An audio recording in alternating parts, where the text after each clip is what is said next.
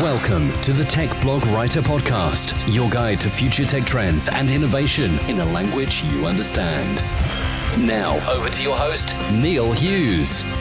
Welcome back to the Tech Blog Writer Podcast. If you listen to one episode all year, I implore you to listen to this one today of my daily tech podcast, because after 650 episodes, I really did walk away quite inspired after listening to these stories about a man named Patrick McGovern.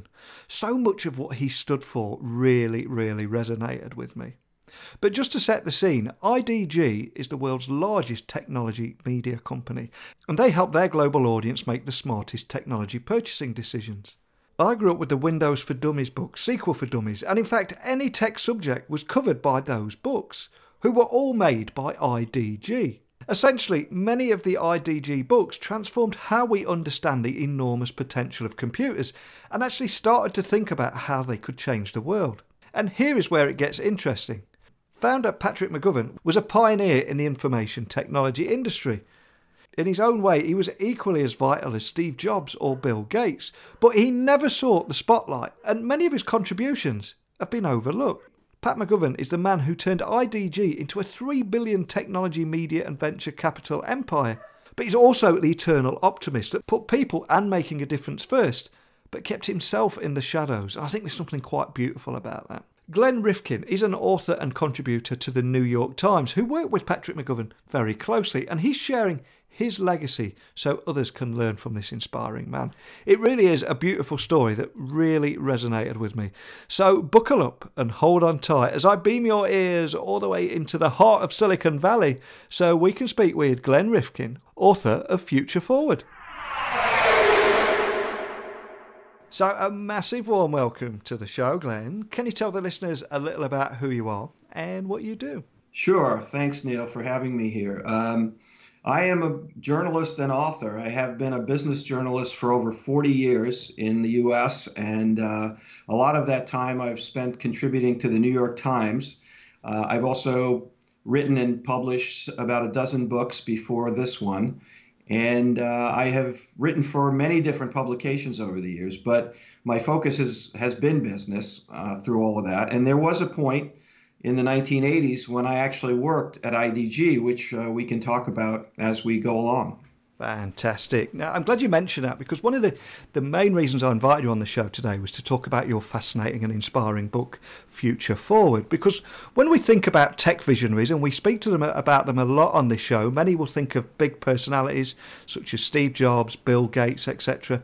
But there is a man called Pat McGovern that never sought the spotlight, and he's been overlooked for the contribution that he's made to the tech industry. So can you just set the scene a little and tell both me and the listeners a little more about Pat McGovern, the man who turned IDG into a $3 billion technology, media and venture capital empire? Well, it's really the essence of what this book is about. Pat McGovern was, as you just described, a visionary who early on in the 1960s saw something that others didn't see, usually the formula for great success from entrepreneurs.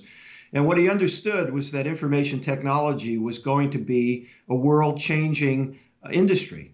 And he also understood that somebody needed to sort of tell the story of this industry. There would be the doers who were making things. In those days, IBM was the 800-pound gorilla. But over time, he knew there would be other players.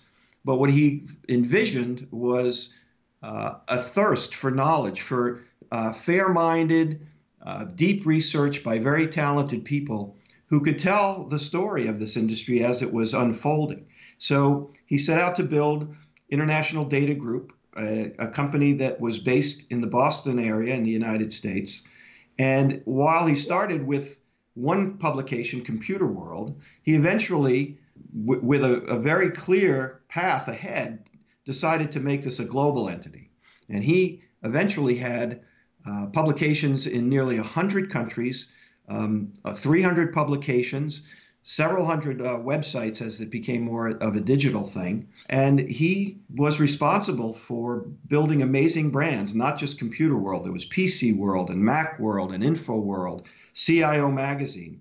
I don't know how popular the For Dummies books are in other countries, but in the U.S., they became ubiquitous. You couldn't walk into a bookstore without seeing literally hundreds of titles. So he was on top of this real revolution, and people at the time, were focused on the big names like a Steve Jobs, like Bill Gates, later on Mark Zuckerberg and Jeff Bezos. Pat was not a spotlight seeker. He was fine being off on the sidelines. It was his personality that he wanted the spotlight on the brands that he created. His goal was to spread information about information technology, and it didn't require him to be a superstar or a celebrity to do it. The people in the industry, however, these big names that I just mentioned, they all knew Pat really well. They interacted with him and they truly admired him. If you look at our book, when you would get it, you'd see there are blurbs from Bill Gates and some of the other big players because they knew the importance of a Pat McGovern. And my job, my goal with this is to let people know what a visionary and what an incredible entrepreneur he really was. It's a fantastic story, it really is. And I believe you worked at IDG. So can you tell me a little bit more about your time there and the inspiration behind you actually wanting to make sure this story was told and shared so we can all learn from his journey too? Good question. I joined Computer World in 1983. I didn't know a computer from a washing machine, but as a young journalist, it looked like a great opportunity to get an experience in this, nascent industry. 1983 was a pretty amazing time in the industry because the personal computer had emerged as the next major platform. So there I was in this place, surrounded by the excitement of the industry, seeing all these luminaries and getting to meet them and interview them ahead of some of the general business publications. And it was, just a head-spinning kind of experience to be in the middle of that. The 80s were quite a time in the industry, so this was a front row seat. At the end, tip of my keyboard, there I was writing about some of the hot issues of the day for business people. It was a time when the data processing manager, as they used to be called, sort of morphed into the CIO and became an important business person, not just a technology person. So it was an incredible experience to be able to do that. And as I worked there, I got to meet and get to know Pat McGovern. And within IDG, within this very big company that was growing fast, was this magical figure who was larger than life, literally. He was almost 6'4". He was huge. And you could hear his laughter and the sound of his voice from 2 or 3 rooms away when he came into the building. He was definitely like a Paul Bunyan character to many of us. And so to just get a chance to be in his presence and work with him was an incredible experience. And it made me realize that I was lucky enough to be experiencing this industry in some ways through his eyes. So can you also expand a little on how this visionary entrepreneur actually foresaw a global market for information about information technology? Oh, it was just the classic story of the brilliant entrepreneur who sees opportunity where others don't. Yeah. And people laughed at him and scoffed at him. In 1967, he decided that what the industry really needed was a weekly newspaper that would actually provide real, in-depth data and news about an industry that was about to explode. And people laughed at him. They said, there's not enough computers in the world to justify an audience for a publication like this. But he was undaunted by that. He said, no, this is going to work.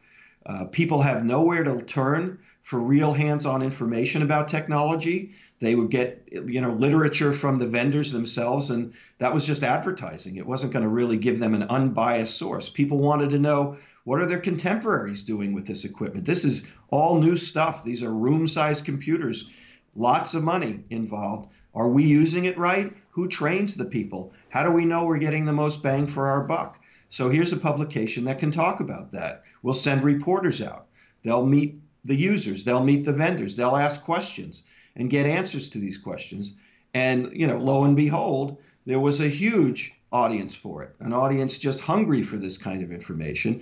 And within weeks of the first launch of Computer World, he had 20,000 subscribers signed up. And by the way, there were some magazines in the industry. There was one called Datamation for some of your older listeners. But those were given away for free. It was called controlled circulation. But Pat had learned a valuable lesson as a younger guy that if you want people to believe in the value of something, you have to charge money for it. You have to give it the feel that they're paying for something important. So he had a paid circulation for Computer World, and people were happy to pay for it. And before long, there were millions of people reading Computer World every week. And from what I've read about him, he really did seem to silence his critics on a regular basis as well, because I also believe he was one of the first Western publishers amongst the first Western businesses to actually start doing business in places such as China. Can you tell me more about how he silenced his critics who scoffed at him when he actually foresaw a huge population hungry for knowledge about technology and everyone else just didn't get it? It's so classic when you look at the great entrepreneurs in technology and you think of what we are living in today. Those were decisions made by really brilliant people who just, saw the world differently and understood that you have to take a risk. Sometimes you'll fail, but more times than not, you'll succeed. And you bring up China, which is a great story from Pat McGovern, that in 1978, he sort of snuck into Beijing, literally, got himself into the city for one day and wandered around Beijing, which at the time was just coming out of the Maoist Cultural Revolution. There were about 8 million people in Beijing. And just to give a contrast, today there's about 22 million people there. But the city was awakening. And he felt it when he was walking down the streets. He looked into bookstores and he saw people clamoring for books and newspapers and information. And he said, this is a population that one day will embrace technology. They're going to want to know. And we should be the first in here to do it. So 2 years later, he went back to China. He forged a relationship with a government ministry. He set up China Computer World. Within 6 months, it was publishing against all odds because there was such bureaucracy and people felt, you're out of your mind. You're never going to be able to do business in China. And he said, no, I see an opportunity here. And lo and behold, IDG became the publisher of choice in China over the next decade, many decades. To this day, it's still the main publisher in China. And, at its heyday, millions of people were reading China Computer World and the 40 other IDG publications in China. And Pat McGovern became a favored business person there. He was beloved by the Chinese citizens who met him. The IDG employees there absolutely revered him. They named him the Lao Mai, which means old and revered one. And he won awards and he was made an honorary citizen. And it was just a remarkable transition. He loved the culture. He respected the people. And that's, the lesson that was learned from that you can do it if you're so inclined. He made 130 trips to China in the course of his lifetime. And that tells you a lot. It wasn't just lip service. He had his, wingtips on the ground and was willing to spend time there to make it work. And it was a brilliant success. Wow. In so many ways, it feels it was completely ahead of his time. So can you also tell me about how he created a culture in which values and respect for employees was paramount at a time where that wasn't considered the norm, or far from it, was it? Absolutely. And just to sort of put this in context, the book, Future Forward, is actually a series of the leadership lessons that we sort of put together from Pat McGovern's career.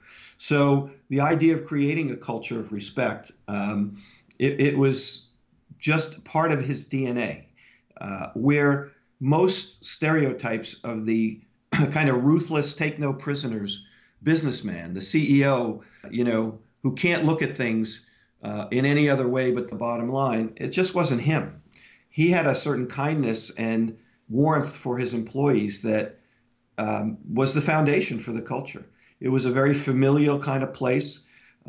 He was actually known as Uncle Pat by the employees who just saw him as this sort of benevolent, paternal figure to the whole company.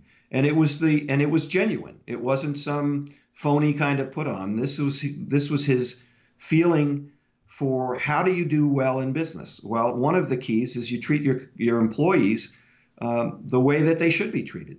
They're not just numbers; they're actual people. And he baked that into the company's DNA. I'll give you an example that is sort of legendary. And if you talk to any either current or former IDG employee, they'll tell you about this. At the holidays, Pat McGovern would go around to every office in the United States, and he would stop and visit every single employee, whether they were at a desk, whether they were working in the loading dock or the production room, and he would stop and chat. And he had a photographic memory, so he would remember almost every name of every person he ran into, which is a pretty compelling experience to have when you're a lower level employee, that the CEO not only stops by, but he knows who you are. And then to top it off, he handed everybody an envelope with a bunch of cash in it as a Christmas bonus. And then he walked away to the next person, leaving the other person sitting there with their mouth sort of agape, almost disbelieving that this had just happened. The chairman of the board came to see me, and he knows me, and he thanked me for my contribution, and he was genuine about it. The power that would instill in an organization, the loyalty, the way that it motivated employees to want to do their best for him, it's incalculable. And to this day, when I was working on this book and talking to literally hundreds of people, I couldn't find anybody who could say a bad word about this guy. People loved him. And how many people love their CEOs, Yeah. It's almost unheard of. So it's a remarkable testament that you can do with kindness what most leaders do with a harsh word and a dictate. And I think it was really almost the central part of his legacy. And from what I've read as well, Pat McGovern was the very definition of the eternal optimist. So did you learn anything about that side of him when you were working there? Oh, yeah. It was clear that he was the cheerleader. He was the main cheerleader. He called himself the CEO, the chief encouragement officer. and he clearly made that a key part of his day. He had what we called the good news memos. And if you did, it was amazing, actually. I still have a bunch of these in my possession. If you did something, wrote an article that crossed his desk and he said, "Oh, wow, that's great," you would get a personal note from him on a piece of stationery. Now, we're back in the days before email, but it would be a note with a rainbow on it and a big good news headline. And in it would be a personal note signed by him, thanking you for something that you did, great article about such and such, and it would be signed Pat.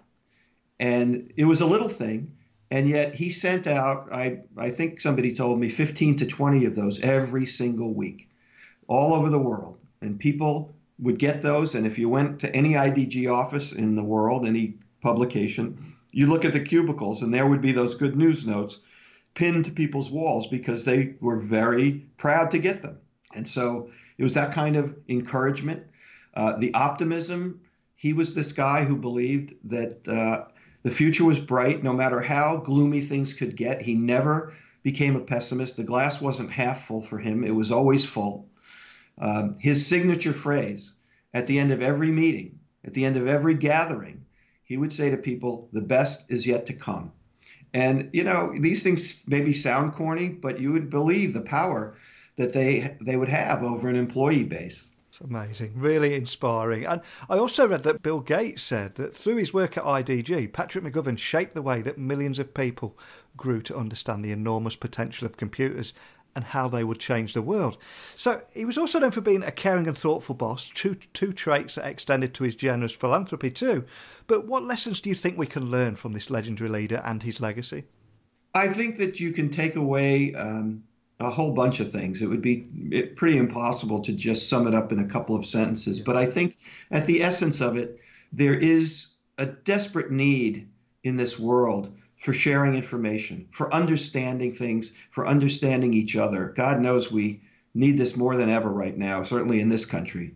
And he felt strongly that technology, that computers, that research, by the way, he funded his Brain Research Institute at MIT to the tune of $350 million.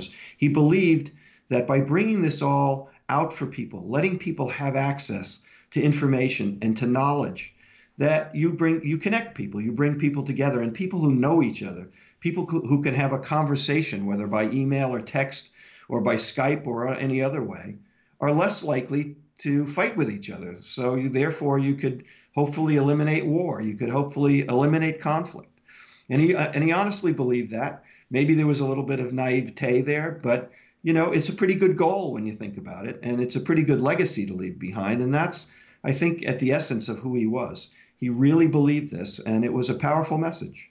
And I think we've only hinted around a few of the so many great stories about that great man, and in your book, obviously, Future Forward. So can you remind the listeners of where they can find out more information about the book, and maybe even reach out to you if they've got any questions about our conversation today? Absolutely. We do have a website for the book. It's futureforwardbook.com. So they can go to that website. There's some great information there, a place you can order the book from Amazon there. You can go right to Amazon to order it anywhere in the world as well. There's a way to contact me, to ask questions, to post for listeners who actually knew Pat or worked for IDG and want to share their stories. There's a place for that. We'd love to hear from people. And I'm happy to respond to people. So, yeah, contact me through the website. And there's a little video that I made to show a little bit about Pat, some of the photos that are in the book that you can see who he was and even hear his voice. And, we'd like to sort of create a community around this. There's so many thousands literally of former IDG employees from various publications all over the place. And so this is an opportunity to really honor the legacy and to bring people back together to talk about it. And you need to be commended for doing just that, because, Patrick McGovern shaped the way millions of people grew to, and how they grew to understand the enormous potential of computers and how they would change the world. And as we've talked about before as well, how he was a caring and thoughtful boss and the eternal optimist. But I think it's quite beautiful how he never sought the spotlight at all. So he's created real change and made a real big difference and impact on the world, but for all the right reasons and not the wrong reasons. It's something I think we could all aspire to do. So a big thank you for coming on and sharing that story today. Well, thank you, Neil. It's a great story. Should have been told a long time ago, but it's good to be told now. Pat passed away in 2014, but his legacy will live on forever, I think. Like I said at the beginning of the show, McGovern turned IDG into a $3 billion technology, media and venture capital empire. And I loved hearing the stories of what a great man he was, and even as CEO, how all of his staff loved him. Maybe it was because he was the eternal optimist that put people and making a difference first. But the fact he kept himself in the shadows, it's something quite beautiful about that you make a big difference and leave a long-lasting legacy behind without wanting to seek fame. So I don't want to reveal too many spoilers, but I do urge you, if you enjoy reading about inspirational stories, especially in the tech industry, check out Future Forward. It's a refreshing change to read about It's such a refreshing change to read about a good man and a fantastic legacy, rather than a tech leader with a dark side. So Patrick McGovern and his legacy will live on in everyone who listened to this show today. And I know it will with me. But what about you listening? I'd love to hear your thoughts about everything you've just heard today. Please email me, techblogwriter@outlook.com, tweet me at Neil C. Hughes. Alternatively, if you go to my website, techblogwriter.co.uk, you can leave me a voicemail there too. But wow, McGovern's story really blew me away today. I wish Glenn the best for the future with the book and for the incredible noble cause of ensuring that McGovern's legacy lives on. His conversation with me today certainly inspired me to want to be a better person. But hey, keep those messages coming in. Thanks for tuning in as always. And until next time, don't be a stranger. Thanks for listening to the Tech Blog Writer Podcast. Until next time, remember, technology is best when it brings people together.